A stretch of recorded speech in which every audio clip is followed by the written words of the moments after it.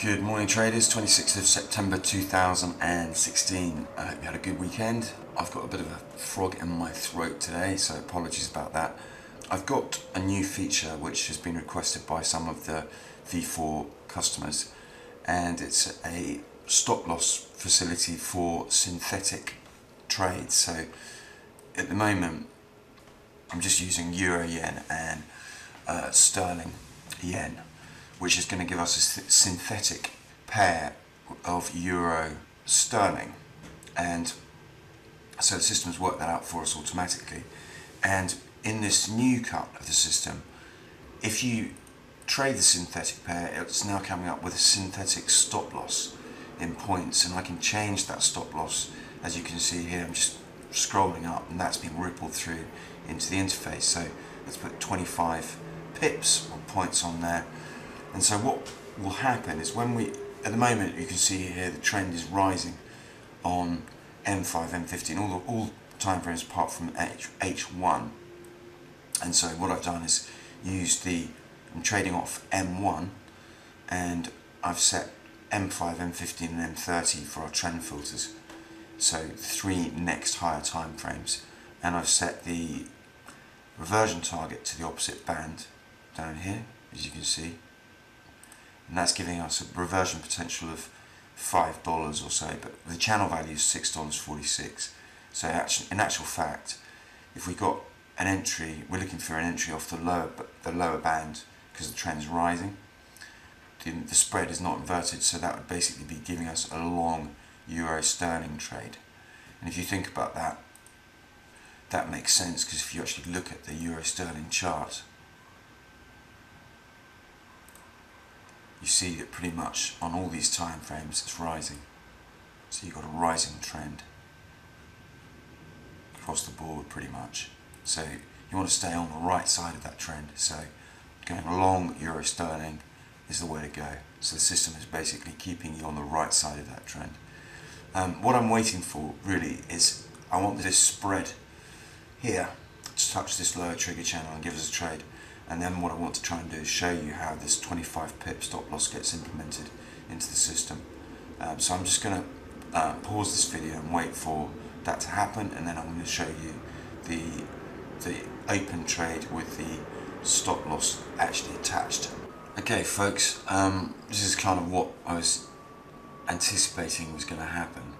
We're right on the verge of trade. You can just see that trade's been executed there. I've just changed the STD multiple and brought that in a bit to basically trigger a trade a little bit early.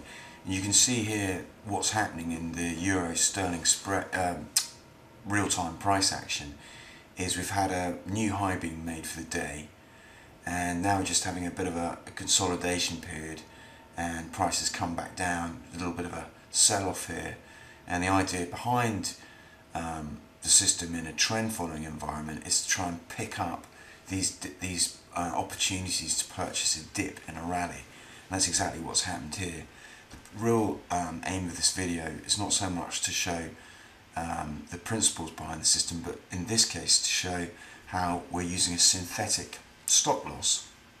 And so if you now look at this trade here, so we've gone long Euro Sterling at 0.86819 with a stop loss of 0.86569, which should equate to, if we look at our interface, we know, well, we don't need to look at our interface, we just look at the synthetic stop loss down here, 25 pips.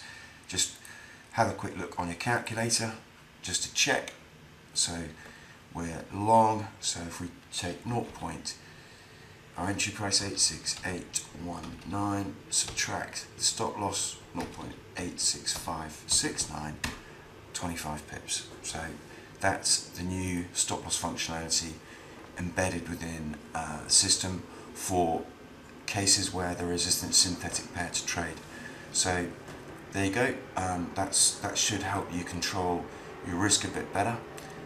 One thing to mention though, if you can also use max risk up here. There's a max risk parameter as well, which is obviously a percentage of the account equity. So you don't need to necessarily set the synthetic stop loss, but for peace of mind, and also to give you a bit more, control. I've implemented that based upon the request of existing customers. So there you go. That's another feature which will be live very shortly in the license management area. Thanks for watching. And just to finish off that video, guys, so you saw the long entry there, and the system exited on the upper trigger level because we had a reversion target set at the opposite band. So effectively, you see here the system exploited this retest or this sell-off in this little uptrend, and then exited when price rebounded. I used quite a small STD multiple here.